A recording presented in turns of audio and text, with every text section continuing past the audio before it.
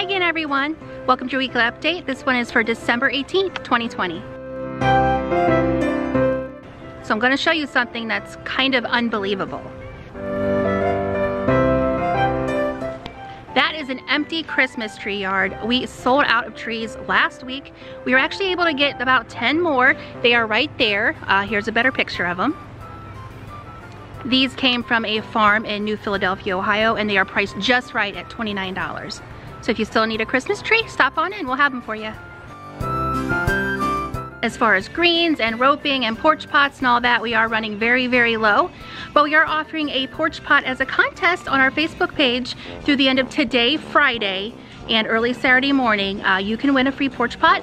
All you have to do is comment on the post. I will put the link below, but this contest does end Saturday the 18th sometime in the morning. Okay, so now let's head back to the greenhouse where I'll show you some poinsettias at a very special price, and we'll check on the cuttings back in the back greenhouses. So things are still looking pretty good back here, although the poinsettias are definitely selling fast and most of them went to local churches.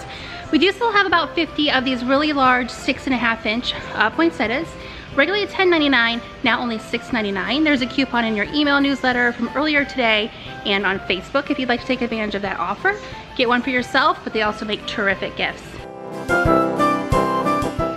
On the topic of poinsettias, I did want to mention one more time that poinsettias are actually not poisonous. That is a myth, so don't be scared to have one of these guys in your home.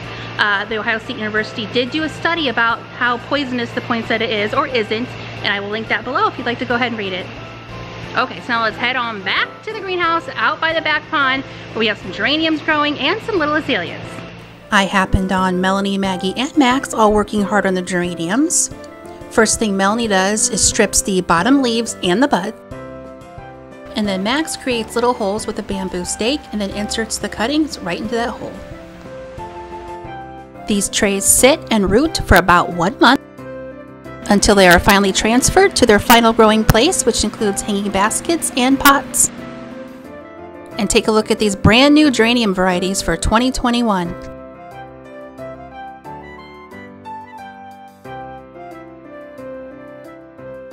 Our homegrown evergreen azalea cuttings are also looking great. In the next bay over, I found a lot of potting soil. It looks like someone has their work cut out for them. Last but definitely not least, I would like to warn you that 2021 here at Dayton Nursery will be Magnolia Mania. We were able to accrue 60 different varieties of Magnolias from a nursery in Wisconsin that is unfortunately closing their doors, Song Sparrow Nursery.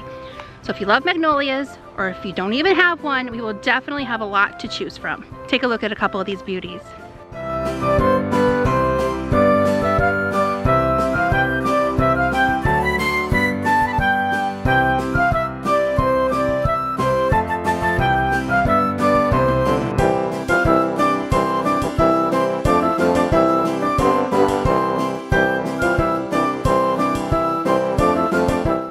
I'd like to finish off today with a big thank you, the biggest thank you we've ever had to give. This year, of course, was very uncertain for us in the beginning. We weren't sure which way it was headed, but with so many new gardeners and many of our customers returning, gardening was definitely something that was therapeutic for people this year. We're glad we could be a part of it. We ended up actually having the best sales year we have ever had, and all we can do is thank you. So from the bottom of our hearts, thank you. We hope you have a very Merry Christmas, and we'll see you in 2021. Okay, bye-bye.